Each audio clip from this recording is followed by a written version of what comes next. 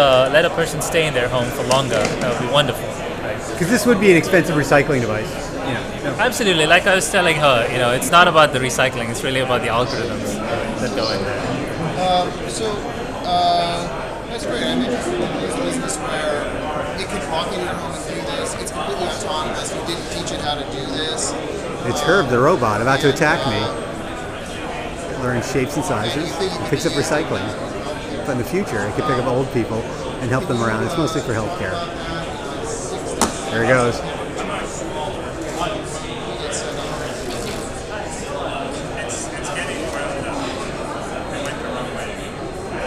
I'll have a Schlitz, please.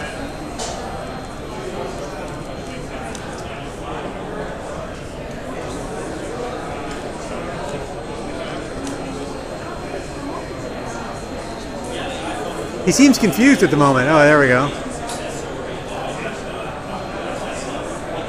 It's currently being debugged. Is this a Segway base that you modded, or? Yeah.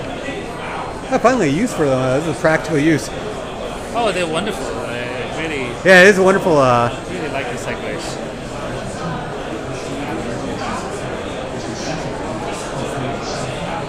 He's actually unwinding his own cord. So he has a no way. little cord that he wound himself around. So he's just unwinding, resetting the robot.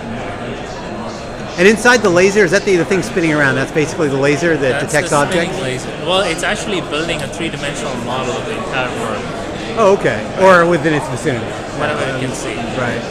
Okay. Interesting. What kind of laser? I mean, is this an ordinary laser, or is it? So it's a custom-built. I don't know what you mean by ordinary laser. Yeah, I guess. But it's a laser that we custom-built to Media.mp4.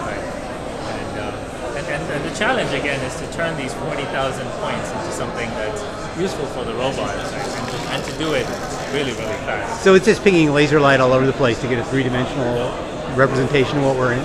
So it's spewing all these laser lights, and then it's getting points, right? Right. And then it needs to turn those points into semantic representations. It sees us, it knows not to pick us up. Exactly, right? So it's actually really about turning all this huge amounts of data that it's getting into something useful. Right, like the bottle, it's the shape, size, things like that. I'm supposed to throw this away. Right, after a party, oh my god, I gotta clean up. Look at these people I live with, they're such slobs. Yeah, with healthcare, this would be very handy because if somebody can't move around or... Absolutely, yeah. I think the key is to think about what you can do with these building blocks, right? And what we're showing here of a recycling robot is just one application.